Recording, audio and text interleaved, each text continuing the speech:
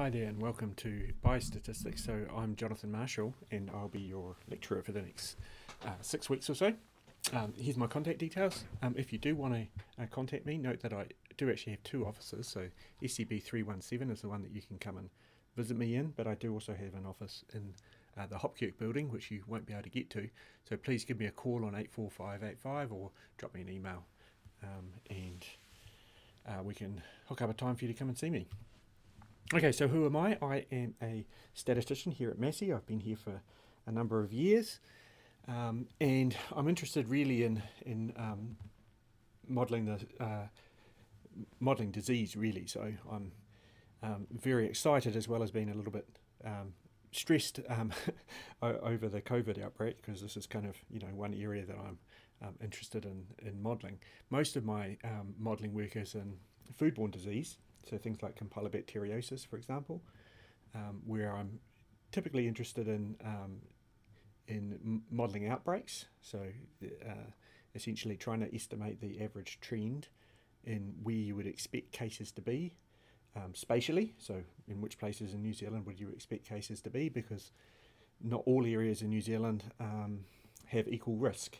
So for example, if you're in an area that is generally more well off, then you actually have higher risk of campylobacteriosis, because you tend to eat things such as more fresh chicken than perhaps other people in areas which aren't perhaps so well off may eat frozen chicken, and of course freezing the chicken will kill the campylobacter. That sort of thing, and once you estimate the sort of the trends, both in time and space, then you're interested in highlighting where you get cases that don't fit that trend, because those cases may then be sort of a common outbreak that you can then use the public health people, the good people that we have tracking down COVID cases, to contact those people and see if there's a common source of the infection.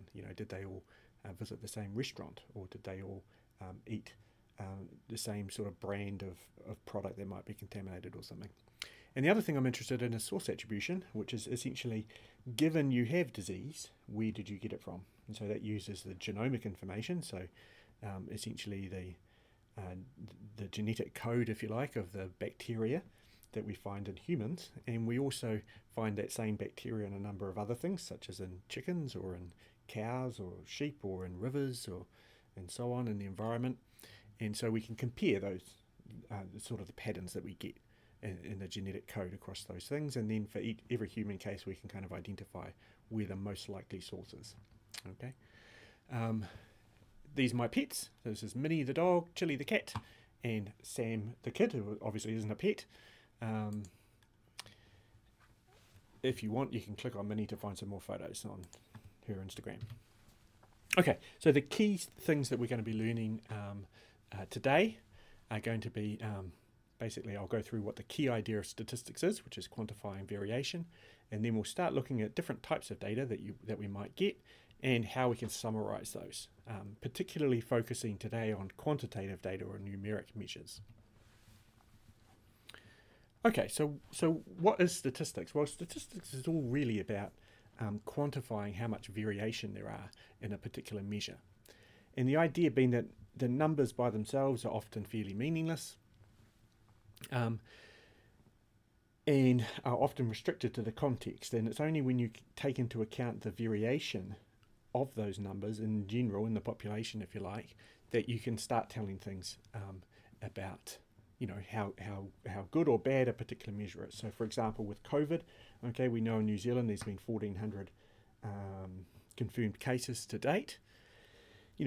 By itself that doesn't kind of give us much information, but if we compare that to other countries in the world, we can see that New Zealand's doing in fact extremely well, right? So per population basis, we're one of the lowest number of cases in the world. That's the sort of thing that statistics allows us to do. So here's a kind of a silly example. We've got 10-pin bowling. So my average score over the last 5 games is 137, and unless you know a lot about 10-pin bowling, that wouldn't really tell you anything, like how the scoring system works and all that sort of thing. And so one way we can look at that is we could just compare my average score to the average score of others in order to gauge, am I a really rubbish bowler, or am I a good bowler, or just somewhere in the middle, right? So the key concept is how much variation is there between bowlers, and that's what's going to really tell us the answer. So suppose the average bowling score was around 100, we might get scores that are distributed like this. So this is a histogram for the bowling scores of a bunch of different people. You can see that it's centered around about 100, and there's quite a bit of spread.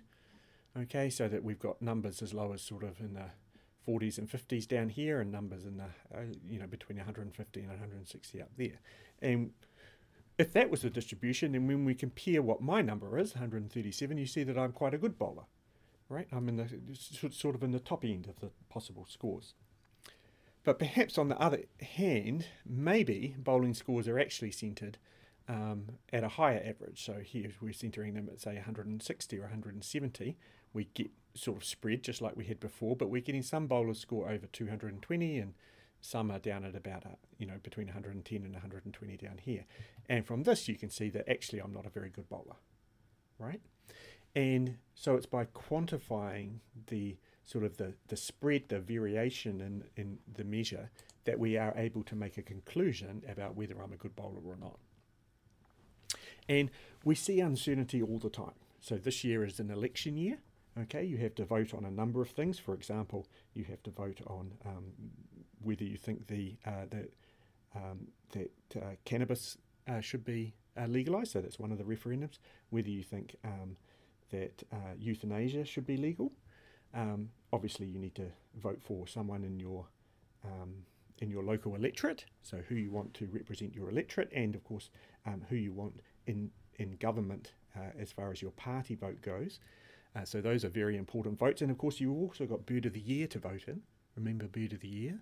Make sure you vote in Bird of the Year. We might look at some of that data later. It's quite a fun data set. And when you look at polling, for example, across time, we try and gauge voting intention of people before the election happens in order to kind of predict the future, if you like. And so we get this, every sort of month or so. You get a new poll out, and of course the political reporters breathlessly report on this new poll and compare it to the last one, and say that National Party is improving, or the ACT Party has gone up, or whatever, right, compared to the other one. And one of the things they don't really talk about very much is trend and how much uncertainty there is associated with the poll. So they normally mention uncertainty. So there's a margin of error associated with the poll, which is usually about plus or minus 3%. So what that means statistically is you're sort of 95% confident that that the truth, i.e. the result of the election, should it be held on the same day as the poll was, would be within kind of plus or minus 3% of what the poll says, right? But in fact, that's actually just kind of a statistical thing, and it's not accounting for many, many things, such as the fact that the poll, the people in the poll are likely going to be different to the people in the population that votes in a particularly biased way. And of course, the pollsters are very, very good at trying to correct for this, but nonetheless, by correcting for it, they're going to increase the uncertainty, increase the variation in the actual result compared to their predicted result. So this plot here just shows us all of the polls over the last almost 20 years now in New Zealand. And one thing you notice is that there's quite a lot of spread. So, the spread around the National Party trend, this is the blue one here, is around about kind of 12%. So it's plus or minus 6% instead of being plus or minus 3%, which is what we'd expect sort of from the size of the poll. And similarly, the spread and everything else is the same. And the other interesting thing is that the vast amount of correlation here is between the National Party and the Labour Party, right? So if the National Party is going up, the Labour Party is going down, and vice versa, right? So this is the Jacinda effect here, right? This dramatic increase in the popularity of the Labour Party after Jacinda Ardern became leader. You can see, of course, in recent months, they're extremely popular due to the COVID response. Whereas National Party currently is unpopular. And you can see here is New Zealand First and the Green Party, right? Okay, so the interesting thing here, I think, is not necessarily where the trend is, though obviously as a political scientist you might be interested in that, but rather the uncertainty about the trend and the fact that we don't really talk about that uncertainty all that much when we're reporting on polls, right? Because that's not an interesting story from a politics perspective. So really, I guess the main thing that we want to get out of this course is that you remember that quantifying variation in data is really the key thing that you need to be able to do.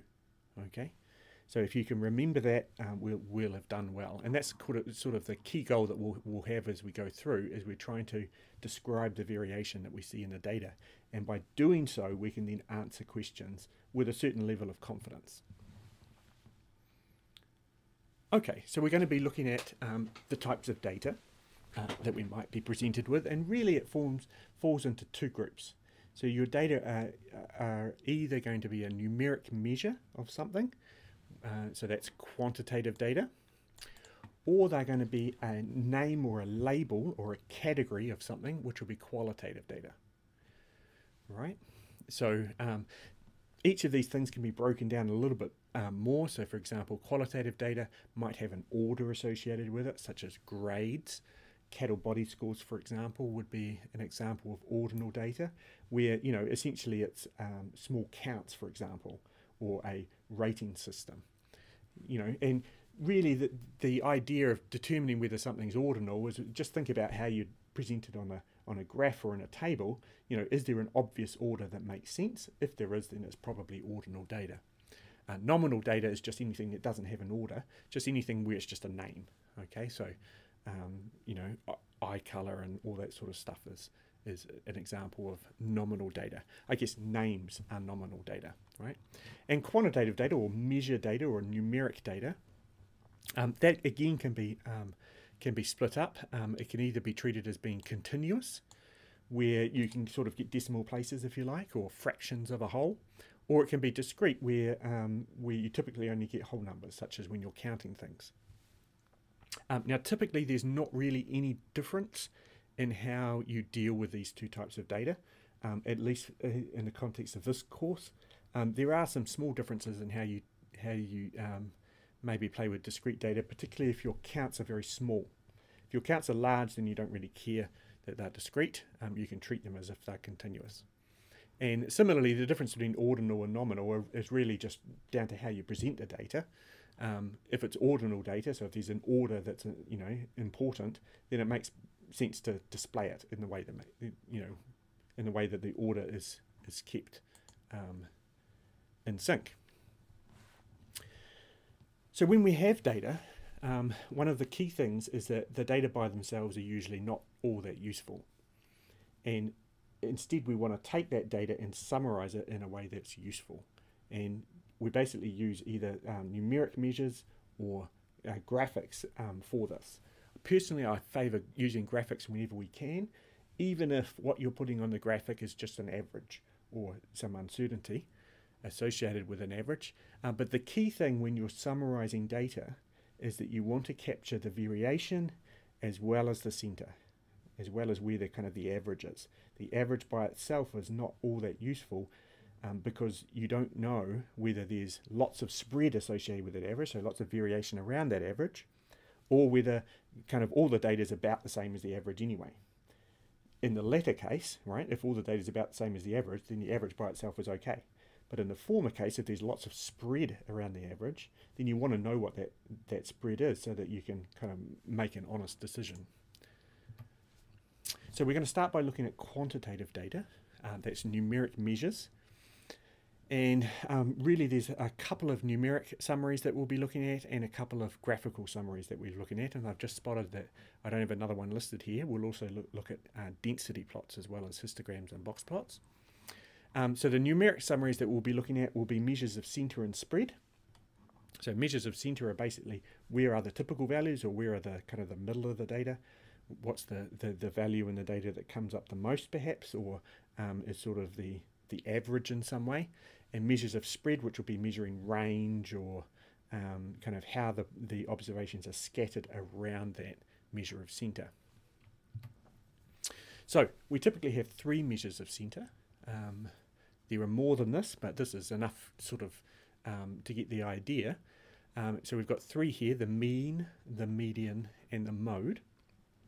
Now the mode is just the most popular item. So it's the most frequently appearing number in the data, if you like. That's the mode. The median is the middle value. So that's if you sort all the values in the data from smallest to largest, and then you just run through until you find the middlemost one in terms of the rank. Then you take the value associated with that rank, and that would be the median, right? So if you had 5 numbers, right, and you put them in order, the third number would be the middle, right? Or if you have 10 numbers and you put them in order, then the middle one would be somewhere between the 5th and the 6th. Okay, so you normally go kind of halfway in between those two. The mean, on the other hand, is kind of the most mathematically convenient of the measures of centre in terms of kind of what you can do with it mathematically. And that's the sum of the observations, so the sum of the numbers, the values, divided by the number. Okay, so that's what this funny piece of Greek symbols is here, right? The xi, this just represents the ith number in the data. So that's what the xi means, and then the sigma here means add up. So that's short for sum. So sum of all the numbers divided by n, which is the number of them, right? So that's the mean. So for example, here's 15 numbers that I've just picked from 1 to 10 at random. So I've got a list of 15 numbers. Then we can just identify each of these measures of centre, can't we? So the median, to find the median, we put them all in order. So you can see that the smallest number here is a 1. And then we're going to have a 2. And then we're going to have a bunch of 3s. And then a 4 and a 5 and so on. So we put them in order. And because we've got 15, the 8th one will be the middle, so that there's 7 on either side. And that'll be 5. Right? So the middle observation is the median is the number 5 in this data set. The mode will be the most frequent, so in this case it's the number 3, right? Because 3 appears 4 times in this data set, and the next most frequent would be 8. Okay, so that's the mode. And the mean would be the total, so add all the numbers up, divided by how many there are, which is 15. So we add them all up, divide by 15, and we get 5.13. So that's the mean. So one thing to note is that the mean doesn't have to be a value that's in your data. Okay, it's just a sort of an abstraction, if you like, in that respect. Okay, we had all whole numbers, but the mean is not a whole number. Whereas in this case, the mode and the median were both whole numbers. So that's just a slight aside. We can kind of extend the idea of the median, right? The median is halfway through the data, to other places through the data, right? So we could find, what's a quarter of the way through the data? Well, that's the lower quartile, which in this case would be the number 3. Okay, and what's 3/4 of the way through the data? Well, that would be the upper quartile, which is the number 8.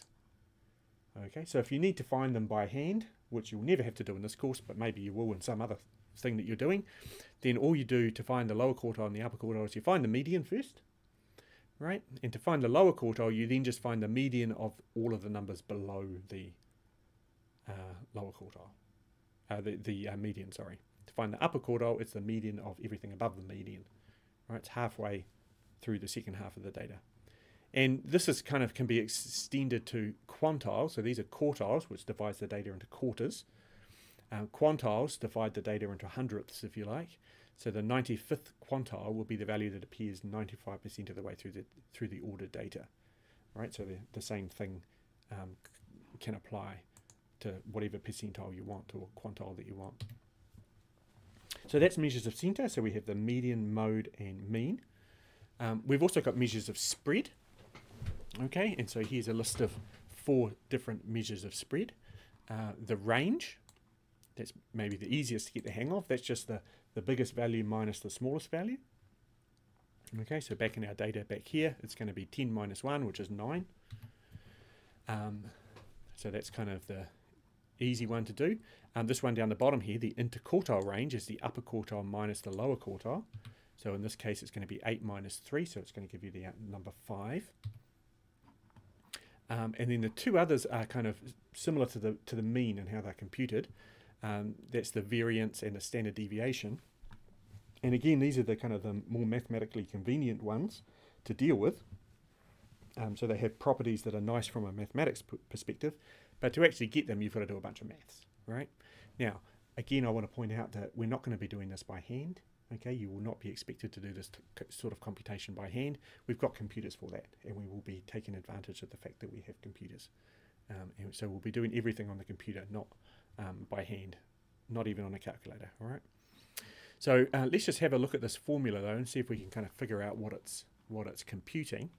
So again, remember that xi is the value of the ith observation. X bar here is the mean. Right, so this is xi minus the mean. That's the distance from the ith observation to the mean. And then we square that. So it's the squared distance of the observation to the mean, and we add them up. So that's the sum of the square distances to the mean, and then we divide by n. So that's the mean of the squared distance from the mean. So it's the mean square error, if you like, the mean square variation of the observations around the point. The standard deviation is then just the square root of that. Okay, so you square root both sides, you just get sigma here, which is the usual symbol that we use for standard deviation, is sigma, just like x bar is the symbol that we use for the mean. Okay, and it's just the square root of that thing. Okay, and of course the computer knows how to compute these for us, so we don't really have to deal with the formulas. They're just so that you can kind of get some grasp as to what this thing is measuring. So in this case, it's measuring distance of each observation, sort of average distance to the mean, if you like. So you can see that that's a measure of variation. Okay, now all of these, so we've got all of these different measures of centre and measures of spread, and they have different properties. So they have, they're sort of reliable in different ways. So this is the idea of a robust summary. And to get to the idea of the robust summary, the first thing we have to understand is how these measures can be influenced by extreme observations or outliers. So outliers or extreme observations are typically isolated data points, so you only have one or two of them usually, that lie far away from the bulk of the data. So they might be extreme values, so super tall people, for example, or super short people, or houses that are super, mansions, or houses that are really, about to be knocked down, would have a very, very high price or a very low price. Okay, so they'll be extreme values, or they may indicate an error with data entry. So, for example, when you were typing in the age of a person, you accidentally put another 0 on the end, and someone's now, 400 years old instead of 40 years old. Okay, and these extreme observations affect some of our measures very greatly, right? So they're going to affect the mean, the standard deviation, and the variance a whole heap, but they're not going to affect the median, or usually the mode, or the interquartile range very much at all. Take a minute to just think about why this might be. Why would extreme values affect the mean and the variance, but not affect the median and the interquartile range? Have a think about that.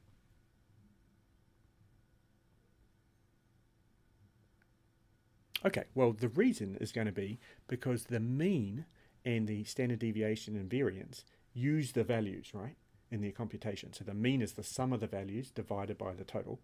The variance is the sort of the distance in terms of the value from the value to the mean squared, right? So those things, because they use the values themselves, they're going to be affected if those values are extremely big or extremely small, because an extremely big value is going to contribute a lot to those statistics, right, because they use those values.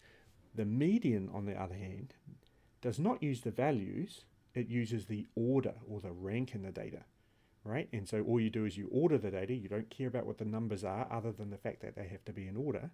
And so the extreme values go at each end, right? And if the extreme values are at each end, they're not going to affect the middle, the median. And similarly, they're not going to affect the interquartile range, because again, that's in the middle of the data. It doesn't depend on the ends of the data.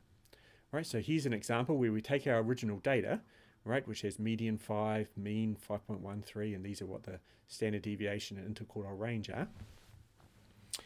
And we change them by adding a new observation 20, which is clearly outside the range of the original data. This is an extreme, although not too extreme, observation.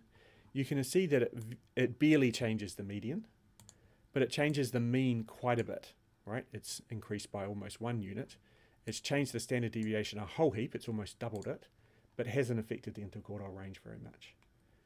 Okay, so from this, we'd conclude that in the presence of this extreme value, the value of the mean and the standard deviation has changed a bunch, whereas the median and interquartile range have basically stayed where they were. So we would say that the median and interquartile range are robust to extreme values, whereas the mean and the standard deviation are not. Okay, so robust measures are ones that aren't affected too much by extreme values. Non-robust measures, such as the mean, are ones that are affected by large values. And so when you do have the presence of outliers in your data, it pays to perhaps sort of redo any analyses you do, both with and without those values in the data, so that you can see if they're influencing things too much. And we'll get to that a little bit towards the end when we look at linear modelling. Okay, and the last thing we're going to look at is the 5-number summary.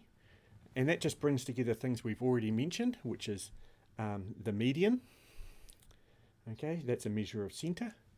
The quartiles. Okay, the lower quartile and the upper quartile, as well as the smallest and the biggest number, the minimum and the maximum. Right, so those are 5 numbers. We just keep those 5 and sort of ignore the rest of the data. And those 5 numbers by themselves do a pretty good job of summarizing a numeric measure, because we have measures of centre, we've got the mean, the median. We've got measures of spread, because we can see what the range and the interquartile range are. But we also have a measure of shape, and I'll get back to this a little bit when we look at box plots. Okay, but basically we can tell what the shape of the distribution is just using these 5 numbers, particularly if we display them graphically in a box plot.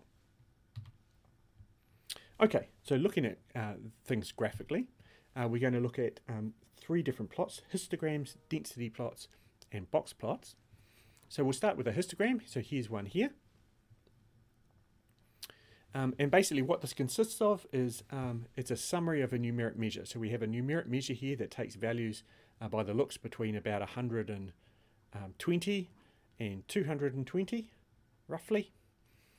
Okay, so that's sort of the range of the data. The middle of the data is at about 160, 170 maybe. Okay, and there's a spread from about 120 up to 220, and it's mostly symmetric in that it's, you know, most of the values are sort of centered where the middle of the data are, and it's about the same distance away from each end. And so what this histogram does is it basically takes the data and it divides the range of the data up into little intervals, okay, which are called bins. Okay, so for example, back here we divided it into a range. Maybe it's 115 to 120, and then it's 120 to 130, right, and 130 to 135 or something, right? So divide it into little boxes, if you like, and then we basically put each observation into which box it is in and count them. So we count the number of observations in each box, and that's what the vertical height is, right? So most of the observations, most popular observations, are in this bar here. Okay.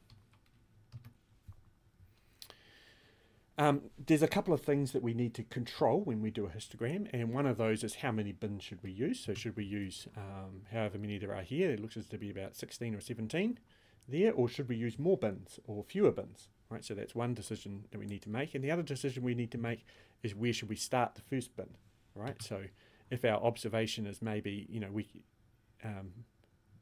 maybe it's down at 115, maybe, you know, should we start down at 110 or should we start bang on 115? So there's sort of scope to move that first bin, and then there's scope to say how wide each bin is, which will define how many bins there are, but after that it takes care of itself. And one thing to note is when we're doing things with RStudio, which is the software that we'll use, it will default to using 30 bins, which is usually not a good number to use. And so it pays to specify the number of bins. Okay, so here's a little app that we built in order to show you the effect of changing the number of bins on some data. So here we have some data, and by the look, there's 10 bins. If I increase the number of bins, then you can see that I see quite a different picture. This is the same data. So it's the same data being plotted.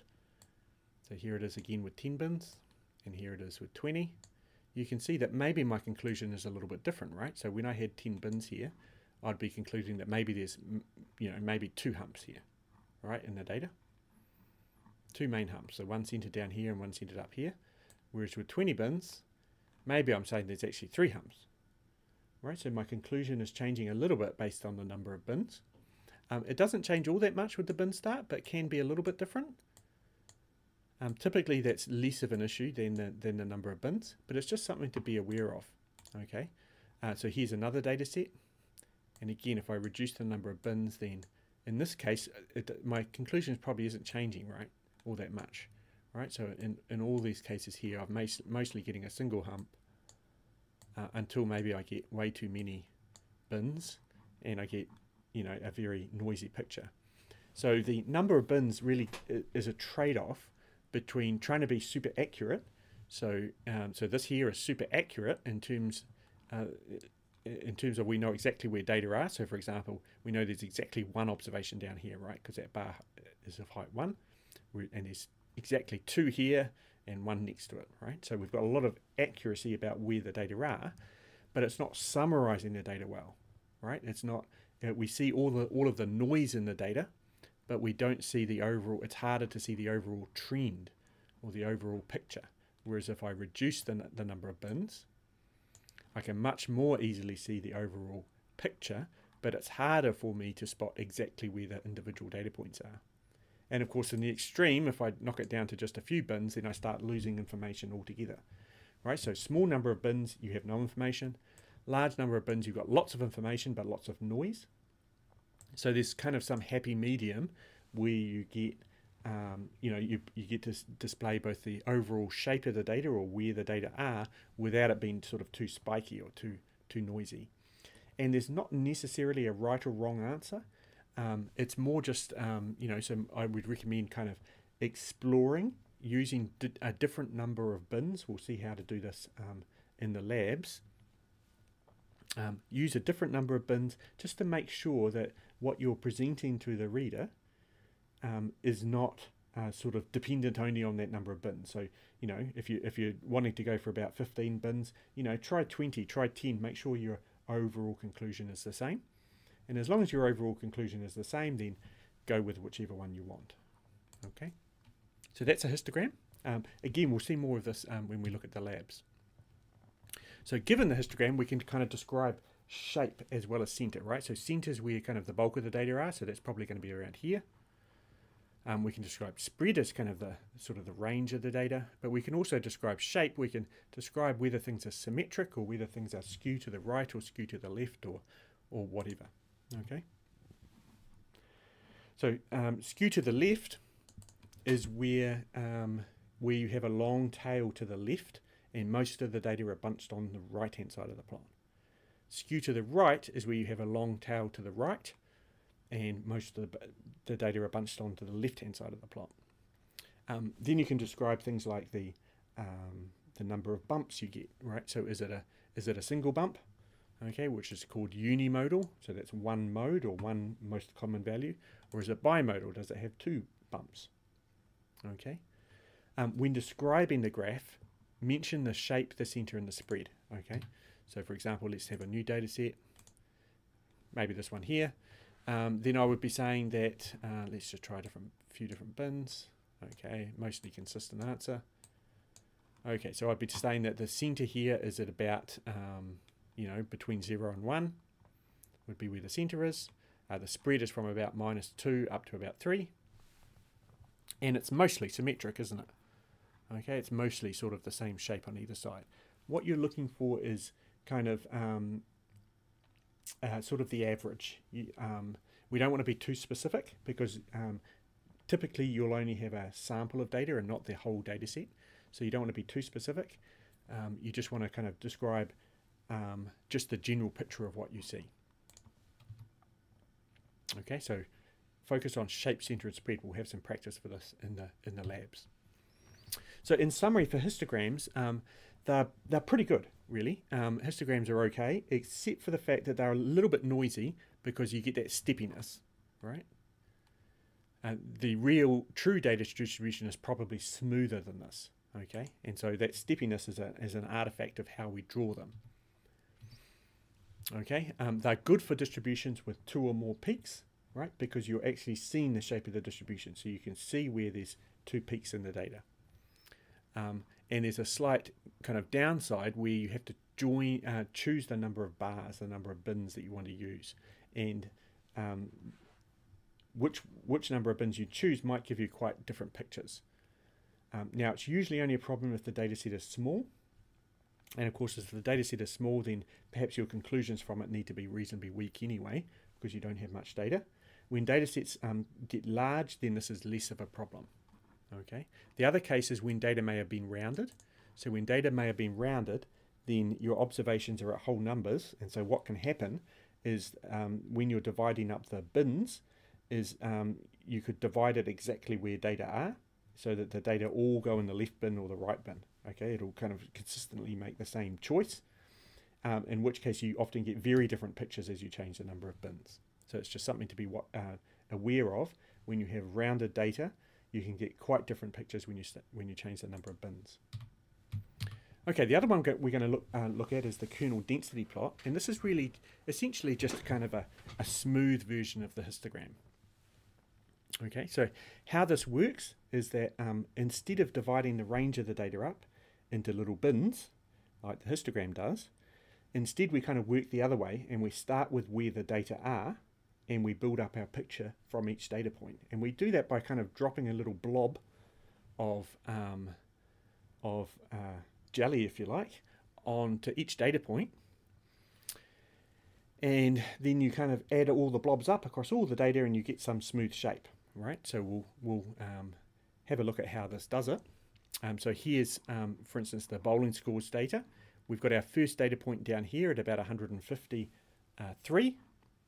And what we're going to do is we're going to drop a little blob of jelly next to that. Okay. Then we're going to get, and that's going to be the red curve then is going to be our density, our kernel density estimate. Now, we've got 2 observations. We're going to drop a blob on each one, and then our density estimate will be the combination of them.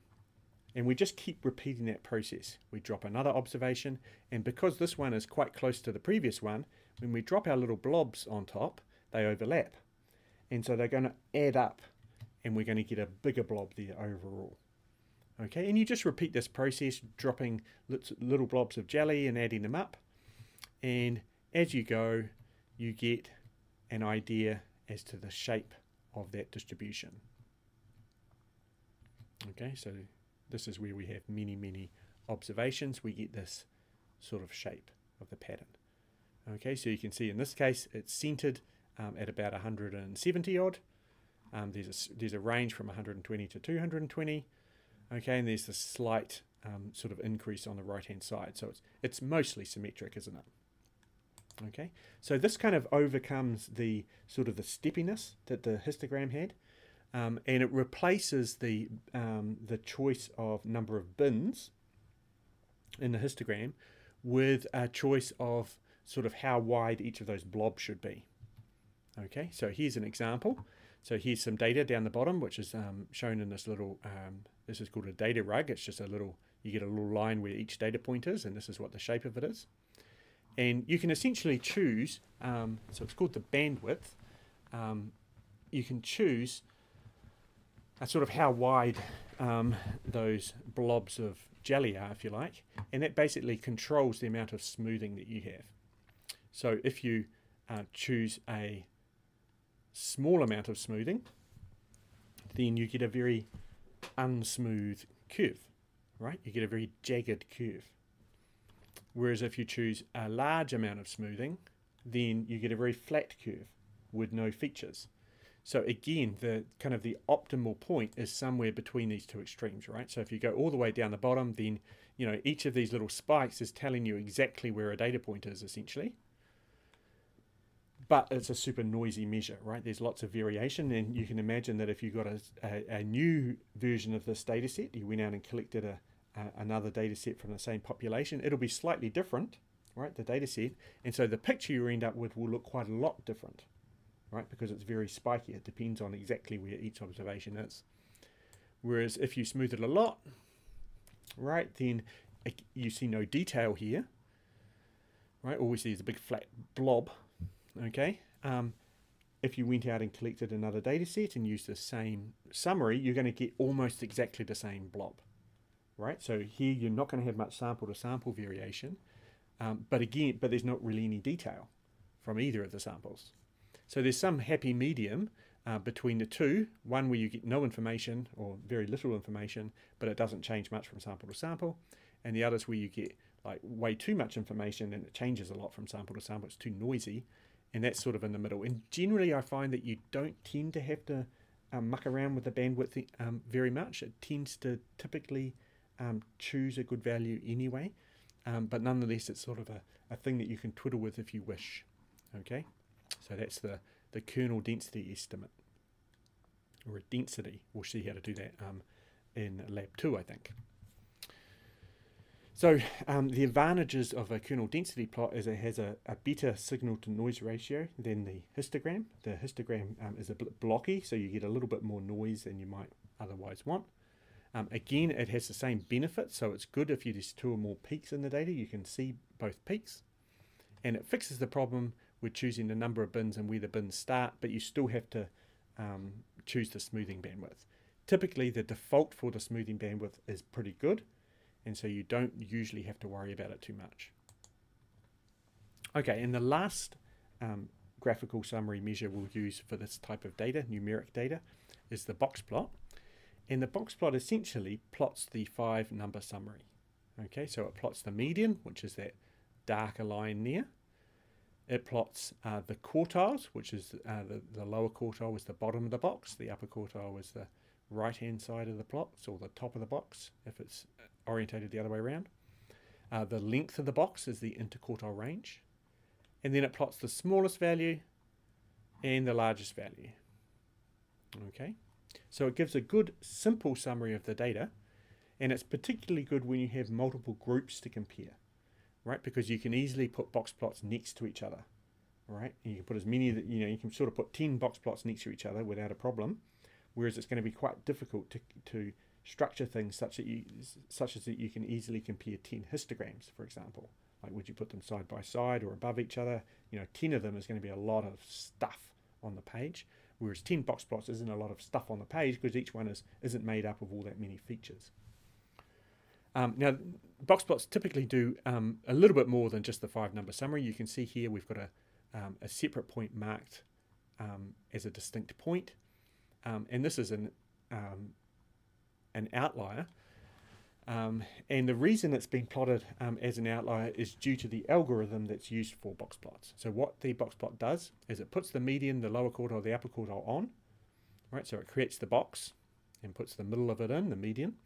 It then computes the length of that box, which is the interquartile range, and it stretches it out by a multiplication of 1.5, and it takes that 1.5 times the interquartile range from each end of the box. So it takes it from this end, goes 1.5 interquartile ranges up, and then anything past that limit is going to be marked individually as a potential outlier. Same from the bottom, so you take the interquartile range, you multiply it by 1.5, and you take it down here. It's going to be down here somewhere.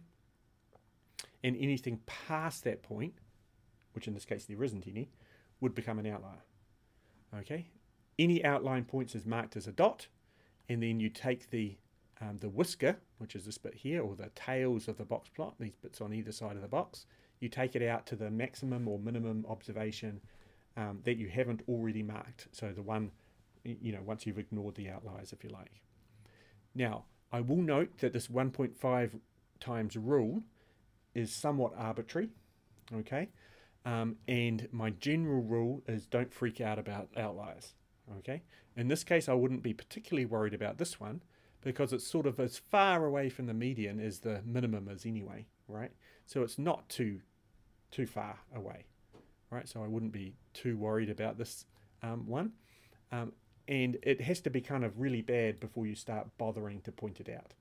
So I probably wouldn't even mention this one, okay, at all. Now, one thing to be aware of with box plots is because it summarizes the data so succinctly, right? It only summarizes it into those 5 numbers essentially. Then you've got to be really careful about shape. In particular, your assumption when you look at a box plot is that there's only one hump or one peak or one mode in the data, and that's, you assume that that mode is within the box, and that may not be the case. So in this case, this example here where I put the histogram and the box plot on top of it, it is the case, there's only one hump. So I would say that both the histogram and the box plot are giving me similar information, but the box plot of course is far simpler. However, it may well be that we get 2 box plots that look the same, but the underlying data is actually very different. So here the underlying data just has kind of a single peak, not a very high one at that, it's fairly uniform. Whereas here there's clearly 2 peaks, and we can't tell that from looking at the box plot. In fact, the box plots look almost identical.